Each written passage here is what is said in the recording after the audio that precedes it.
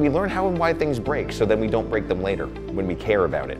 Right? And if it does break, we figure out why and make it better the second time. That's engineering. You can't become a biologist without doing the biology. York College is supportive of experiential learning as a whole, and I think in the Kinsley School we're just sort of the poster child of that. When students step on campus from their freshman year, they get a lot of first-hand experience with equipment, with experimentation, with formulating their own methodologies, guided by their faculty. There's a real focus on the applications of what you're learning.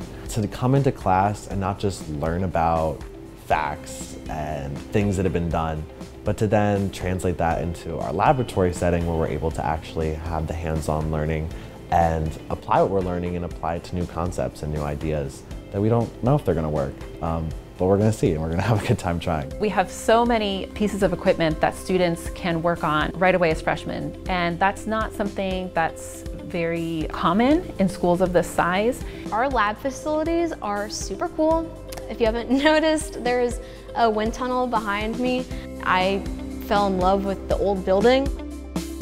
We really try to strive for sustainability. So having a building that encompasses that, where we have different aspects of the previous building as well as the new upgraded feel, is awesome. For Kinsley, it's also LEED certified, which plays to that sustainability role. With the buildings having these different spaces and areas, you'll oftentimes see students working from your classes, from other years. It encourages collaboration just by being around each other.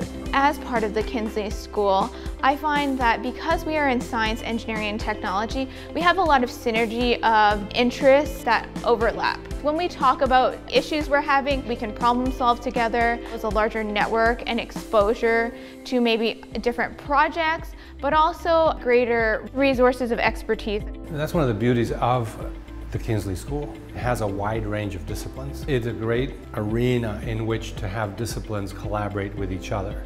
The more we can approach projects from a variety of disciplines, the more our students and our faculty are actually contributing to a more holistic understanding of things. One of the really exciting things in the Kinsley School is this exposure to internships, to co-ops, and to early research. Not only are we encouraged to do research, but in our curriculum there is actually a research series. That was really exciting for me because at a lot of those schools it's super competitive to do research with your faculty, but here everyone does it and there's options to do even more beyond the curriculum. We give you that smaller school experience. The college environment, you get the liberal arts part of the equation as well, and that's kind of what makes the York College experience a little bit different than, say, more of a technical school. I'm glad I chose a smaller school. It's definitely nice to have the professor walk around and be able to help you in class when you're working on problems. There's a lot of faculty here that they care about you and they want to help you with growth even outside of necessarily just, your science classes. And it's really awesome.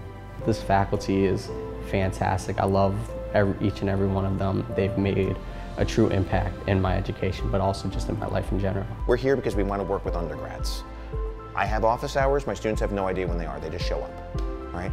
And that's the kind of thing we want. We're here because we want the aha moment. We're training them to be independent, think critically, and solve those problems, just in anything in life. I hope that our students reflect back on their experience and realize how much the faculty care and how much it's important to us that they succeed, and know that we're proud of them.